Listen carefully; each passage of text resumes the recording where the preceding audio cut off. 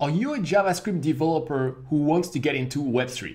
The first step is to learn the Solidity programming language. In this video, I will give you an introduction to Solidity. I will start from JavaScript code snippets and translate them to Solidity.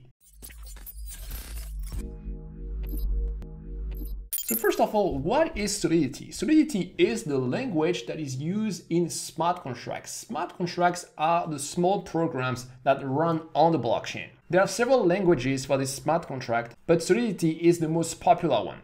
Solidity has a syntax that looks like JavaScript, but under the hood, it's very different. Solidity is used for the Ethereum blockchain. Ethereum has the biggest ecosystem of developers, and most blockchain jobs are for Ethereum or other blockchain based on the Ethereum technology. So that's why you should focus on Ethereum and Solidity.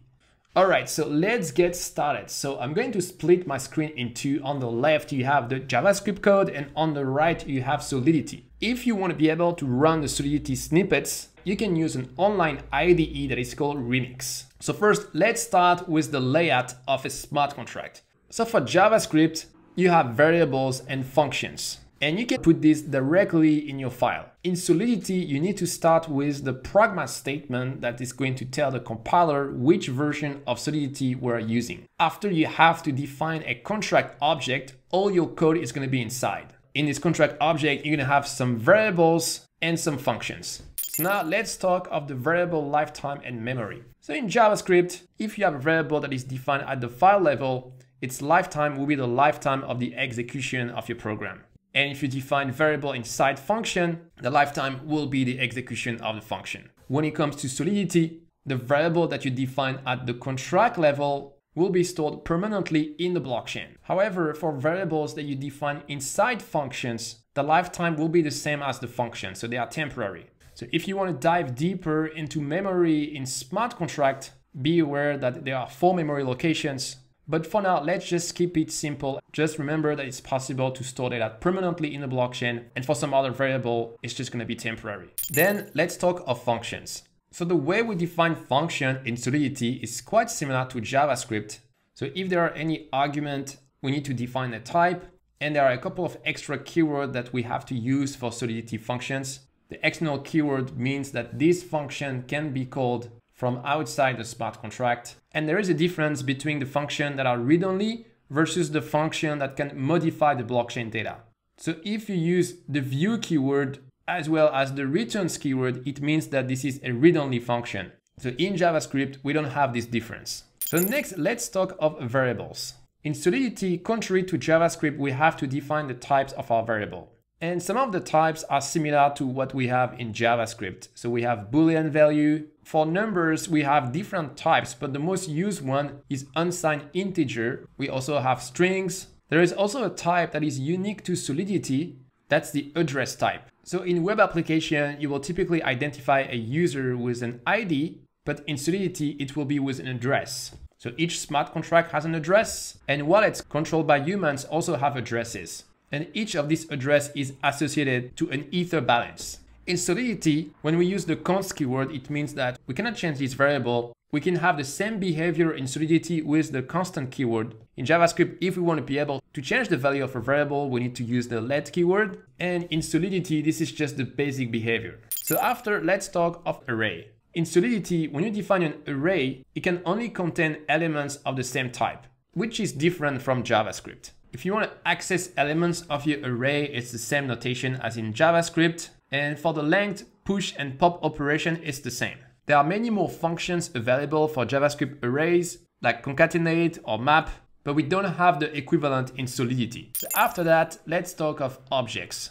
So in Solidity, the equivalent of object is a struct. So when you use a struct, you have to define the field and the type of each field. And once you have defined the type of your struct, you have to create an instance of this struct. So in JavaScript, we can use object as key value stores. So you will have an outer object and a list of inner object. In Solidity, the equivalent will be a combination of mapping with a struct. And this is how you can create new entry in your mapping. However, there is a big limitation for Solidity mapping. Contrary to JavaScript object, it's not possible to loop through all the entries of a mapping. You can get around this limitation by using keys that follow each other, but most of the time the keys will be addresses, and so the other solution will be to emit events and to listen events from outside the blockchain. Then let's talk of control structures. So in Solidity, like for JavaScript, we have if, for, and while, and their syntax is exactly the same. However, because we have to pay for the execution of a smart contract, it's better to not do too many iterations in your for and while loop.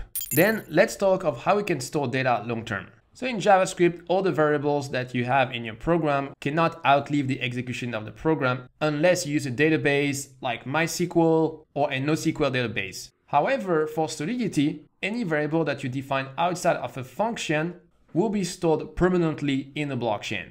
And all you have to do to update this value is to reference it in a function. So it's much more easy to store data long-term with smart contract. After, let's talk of API calls. So with JavaScript, if you want to call an API, you can use the fetch function and the await keyword. For Solidity, the equivalent will be to call another smart contract on the blockchain. So here you have a caller smart contract that is going to call a callee smart contract. And in this function, we are going to create a pointer to the callee smart contract by referencing its interface and its address. And after, we just call the function of this smart contract by using its pointer. So from your smart contract, it's easy to call another smart contract. However, it's not possible to call an API that is outside of the blockchain. So if you want to reference some data that is outside of the blockchain, you have to use what we call an oracle like Chainlink. So now let's talk of money transfer. So with JavaScript, if you want to transfer money, first you need to get an API key from a payment processor like PayPal or Stripe, which means that you need to get their authorization.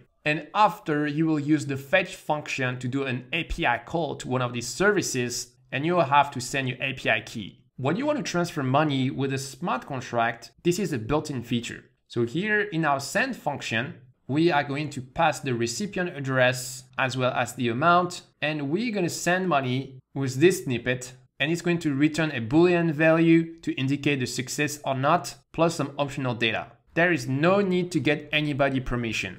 It's much more simple to transfer money with Solidity. Next, let's talk of how we can handle errors. So in JavaScript, if you want to trigger an error, you will use this snippet. And in Solidity, it's a little bit different. First, you have to define your error as well as the fields of the error. And then you will throw the error by using the revert keyword plus the name of the error and the field that are inside. Next, let's talk of TryCatch. So in Solidity, if you want to catch an error, you'll wrap your code with a TryCatch block. And in Solidity, there is also a TryCatch block, but it works a little bit differently. So here in my contract, we're going to call another smart contract DataFeed. And in this smart contract, we are going to execute the getData function.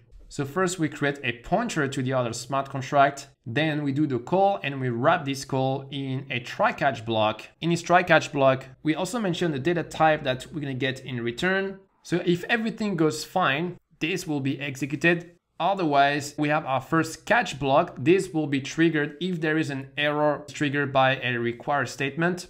Then we have another catch block. This will be triggered if an error was triggered by the EVM itself, like a division by 0. Alternatively, you can have a single catch block that catches any kind of error. The next step is to watch my free masterclass that will give you a full roadmap for how to get into Web3. Check out the link down below. Alright, that's it for this video.